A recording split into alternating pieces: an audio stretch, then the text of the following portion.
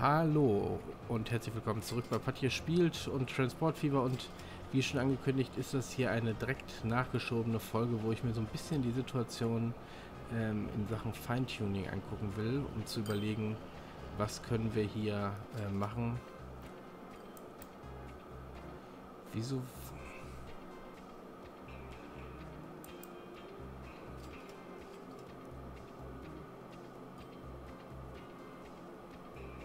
Ach so, doch, ist richtig. Er transportiert das Zeug hierhin, bringt es dann hierhin.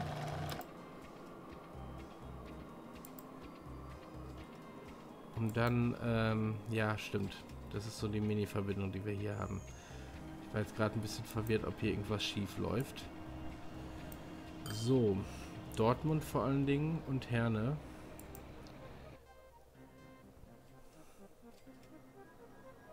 Die haben ein Problem.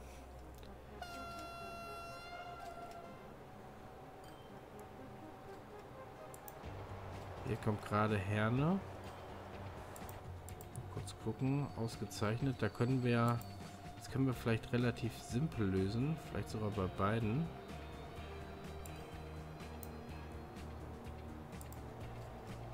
Dortmund Lebensmittel, der hat schon sehr viel. Das haben wir immer noch ausgezeichnet.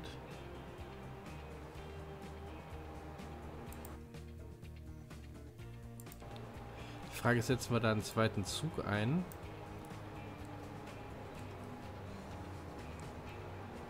Ja, ich glaube, das macht vielleicht sogar am meisten Sinn.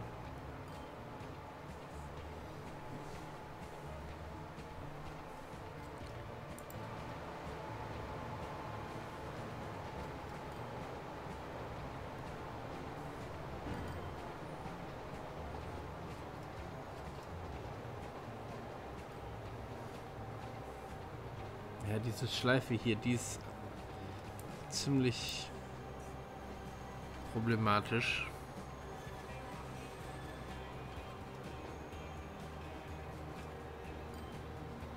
Man könnte überlegen,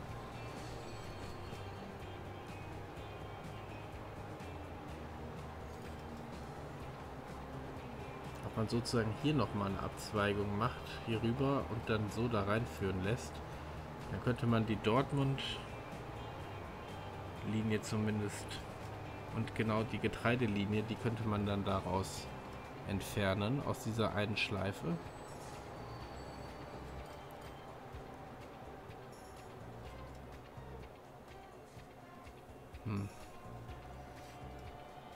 Gut, erstmal müssen wir jetzt gucken, wie gehen wir mit diesen Zügen um. Der hat 130 dabei. Wie viel liegen hier jetzt noch? Nochmal so viel.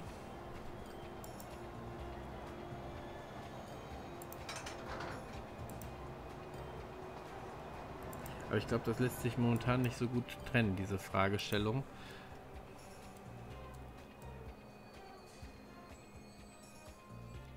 Ich würde das gerne einmal eben ausprobieren. Dann kann man das hier direkt gucken.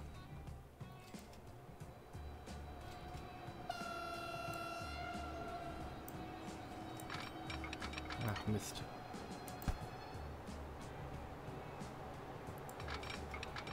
So, hier raus. Ah ne, hier sind Gleise, okay.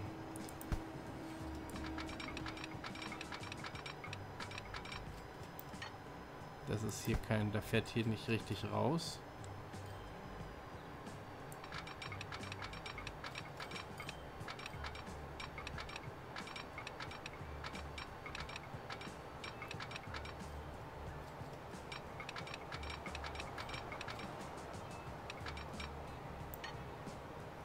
Kann man mal kurz die Geschwindigkeiten sehen. Da sind wir bei unter 40. Wenn wir hier bei über 80 sind,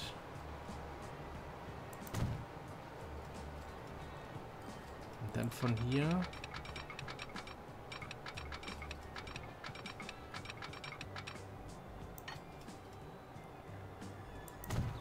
so rüberziehen.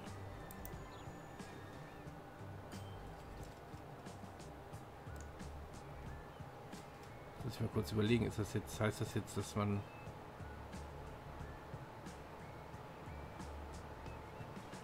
Nee, ich glaube, das ist nur, wenn man die Weiche benutzt, hat man dieses Geschwindigkeitsproblem.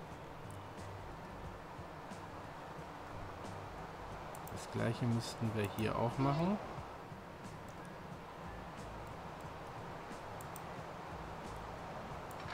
Und dann würde ich einfach gerne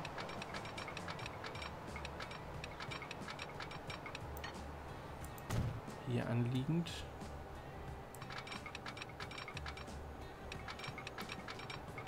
dann eine Weiche setzen. Ich muss das mal ausmachen, sonst... Hä? Was habe ich denn hier gebaut? Humbug. So.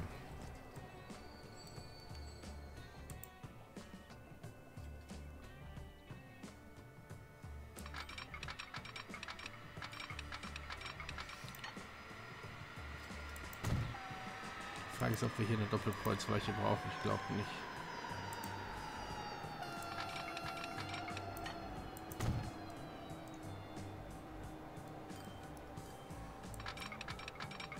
Die Frage ist, ob das vom System gleich als schnellere Route angenommen wird.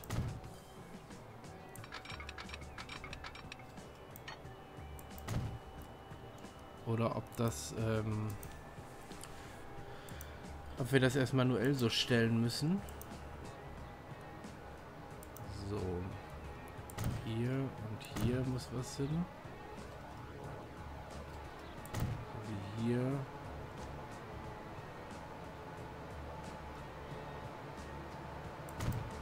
Und hier. So, und dann hier genauso. Hier und hier. Da haben wir schon was. Okay, gucken wir mal kurz. Nee, bisher gilt das nicht als...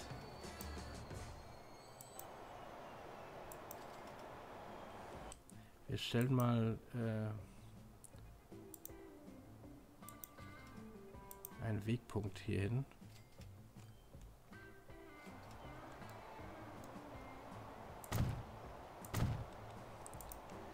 Das ist Wegpunkt Ausweich nach Gelsenkirchen GE.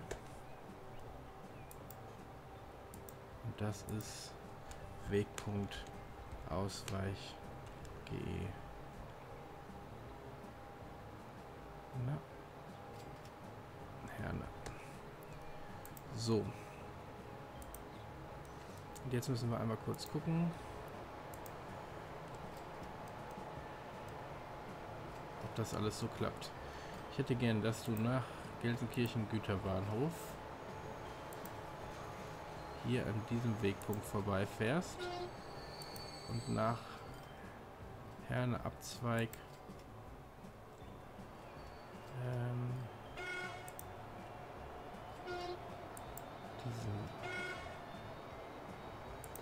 Nein, Moment. Ja, doch. Und auf dem Rückweg den hier. Wo fährst du denn jetzt gerade hin? Du sollst nach Herne Güterbahnhof. Nach Gelsenkirchen Güterbahnhof.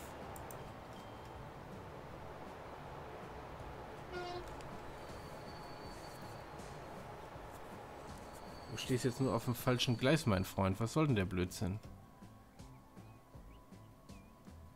Ach, jetzt blockieren sich hier welche gegenseitig. Wegen dieser Wegpunktsetzung.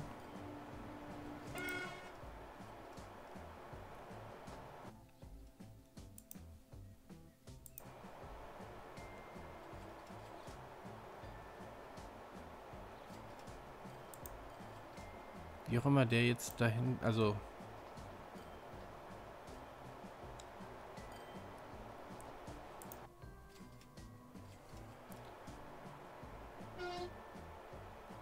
wo fährt der denn jetzt hin? Ach, nach Gelsenkirchen, der fährt nachher, ne?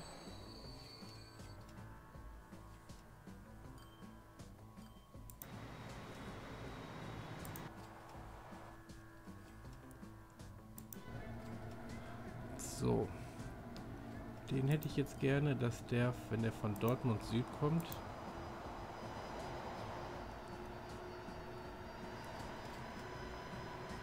diesen Wegpunkt benutzt. Und wenn der vom Güterbahnhof kommt, diesen Wegpunkt.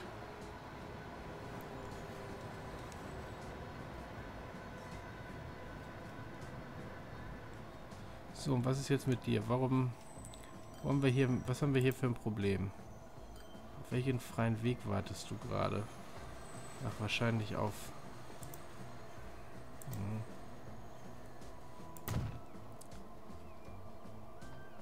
Nee.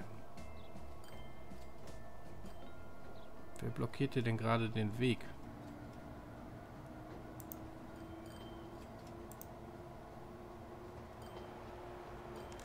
Naja.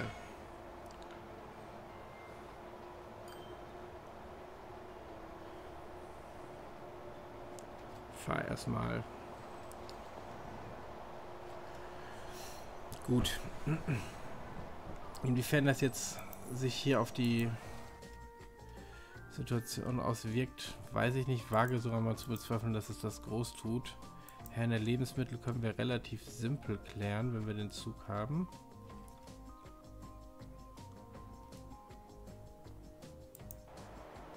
Herne Lebensmittel kriegt einfach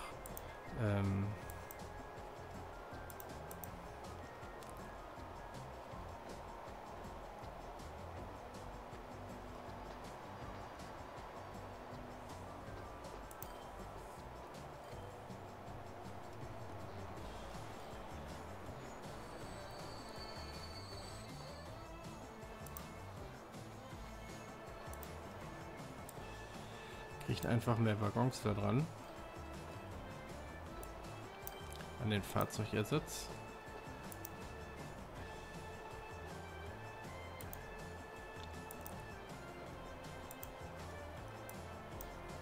Kein Stahl.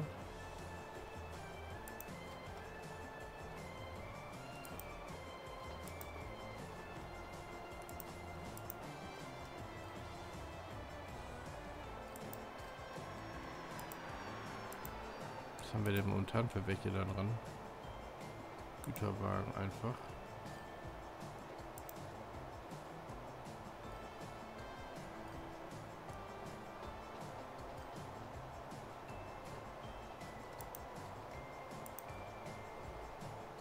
Ich finde, die Geschwindigkeiten sind so ein bisschen nervig, wenn ich da nur mit 80 irgendwie lang fahren kann. So, du nimmst aber nur Lebensmittel mit, damit wir hier nicht die Kontrolle verlieren. 1, 2, 5, 6, 7, 8, 9, 10. Ja, das schalten wir ein und wir machen einen sofortigen Ersatz. Gut. Ziel war jetzt sozusagen in erster Linie diese ganze Trasse ein wenig durch diese Umleitung zu entlasten. Die wird natürlich jetzt hier minimal belastet. Aber ich hoffe, das gleicht sich aus. Also man kann ja einfach mal kurz gucken.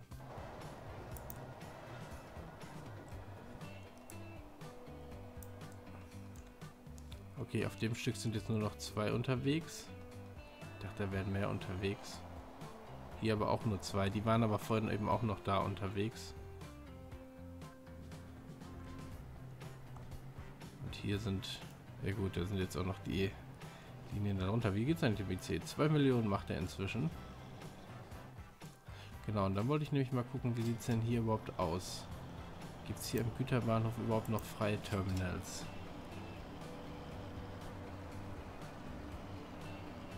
Ja, das sind ja alles LKW-Terminals. Also die 5 und die 2 sind noch frei.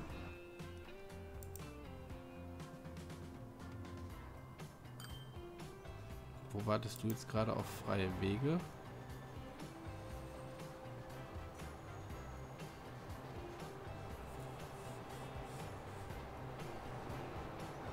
Jetzt nicht wegen der S-Bahn hier, oder?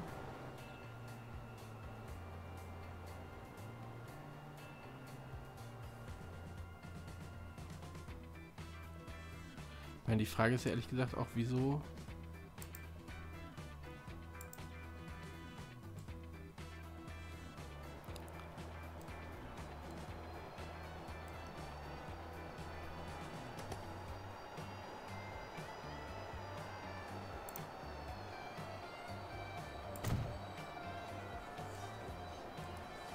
Wieso wird dieses Gleis so stiefmütterlich angelegt? Okay, so. Das sieht doch schon besser aus.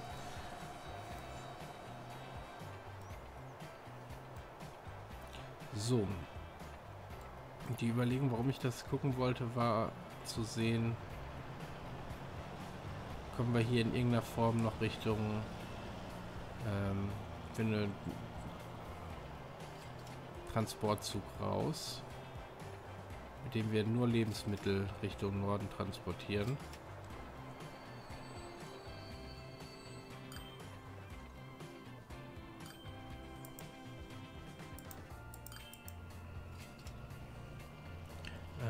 Ja, wir machen hier auch schon mal den Fahrzeugersatz einmal eben. Dann haben wir hier eine richtige Powerlok. Aber wobei so richtig Geld machen die nicht, aber wir haben hier momentan dran 4,4. Das ist eigentlich viel zu wenig.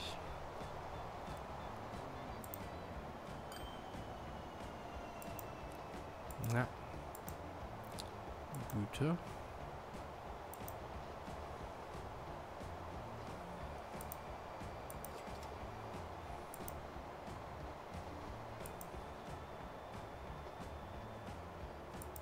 Getreide 1, 2, 3, 4, 5, 6, 7, 8. Und dann nehmen wir hier nochmal nur für Vieh auch nochmal 8. 3, 4, 5, 6, 7, 8. Und dann ersetzen wir das sofort.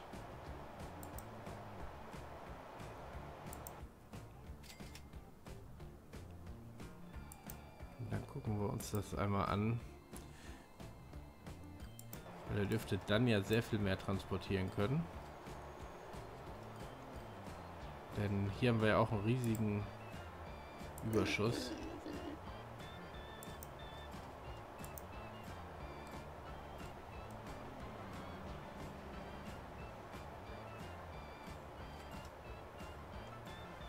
Warte auf freie Wege. Wo sind wir jetzt?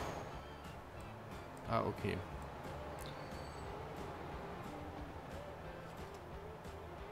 Das kann hier natürlich immer passieren. Und bremst so ein Zug natürlich jetzt extrem auf, weil die Kurve hier natürlich extrem langsam ist. Aber das bringt ein kompaktes Schienennetz so ein bisschen mit sich.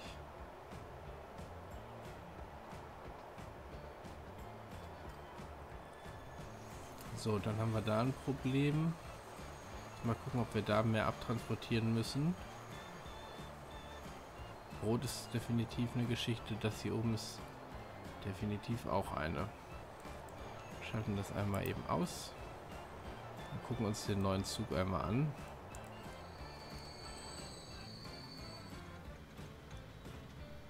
Oh, der ist sogar zu groß für diesen Bahnhof. Aber eine ausgezeichnete Leistung, das ist doch gut. Und wir fahren mal mit, liebe Leute. Dann mache ich aber für heute auch Feierabend. Ja, schön, wenn der andere jetzt sozusagen vorbeirattert und wir warten müssen. Das wird nicht die einzige sein, da ist die S-Bahn. Da müssen wir jetzt weiter warten, bis sie da vorne durch ist. Und jetzt haben wir grünes Licht.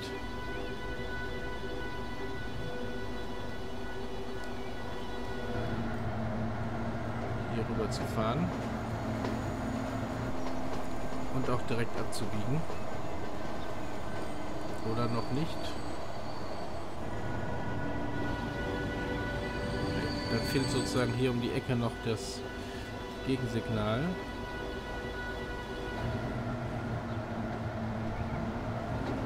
Übergänge sind einfach hässlich an den Straßen. Da muss man eigentlich die Straßen wirklich abreißen, um diese Hügelsituation daraus zu kriegen. Gut, wir sind jetzt auf dem Weg nach Gelsenkirchen oder nach Bochum zur Lebensmittelfabrik. Wir werden erstmal nicht wirklich schneller, weil wir hier ins Gleissystem müssen.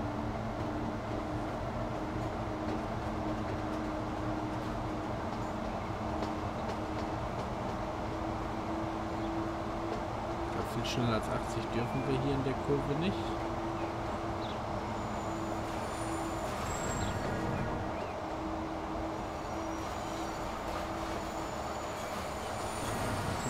Da wird jetzt gleich eine S-Bahn. Ne, die hat Vorfahrt. Ob das so funktioniert? Ja, wir stehen hier ja noch in der Kurve. Ah, okay. Die passt zum Glück dazwischen.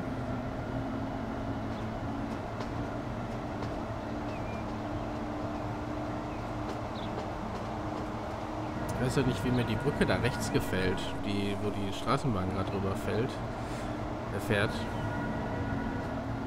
Säulen finde ich das schon ein bisschen komisch. So, wir fahren jetzt sehr gemütlich hier über diese Stahlträgerbrücke. Das ist echt skurril.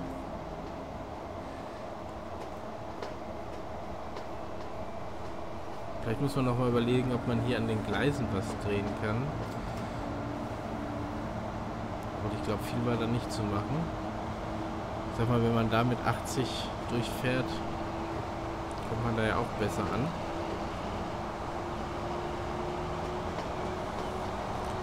So, der Zug müsste voll bis oben hin. Ne, ist er nicht. Aber wir sind nicht voll bis oben hin. Wieso das denn eigentlich nicht?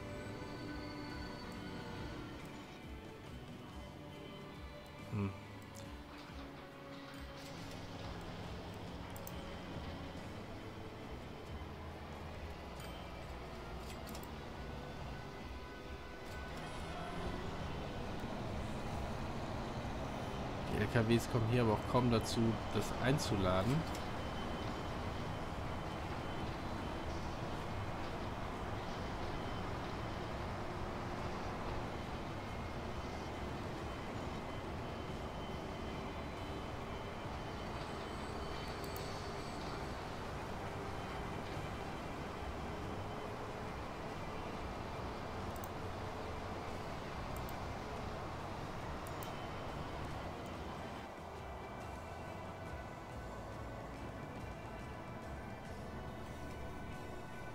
Ehrlich gesagt wäre fast zu überlegen, um bei dieser Entfernung nicht anstatt diesen riesen Bogen mit dem Zug zu fahren, mit ein paar LKWs, die von hier irgendwie, die hier rüber brettern, da mehr rausholt.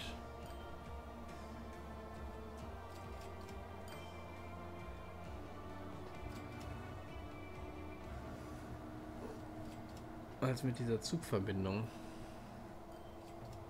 Weil die braucht ja immer Zeit und so hätten wir einen kontinuierlichen Strom.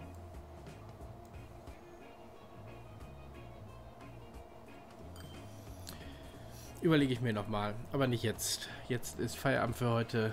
Ich wünsche euch noch eine schöne Zeit. Macht's gut. Ciao, sagt euer Patje.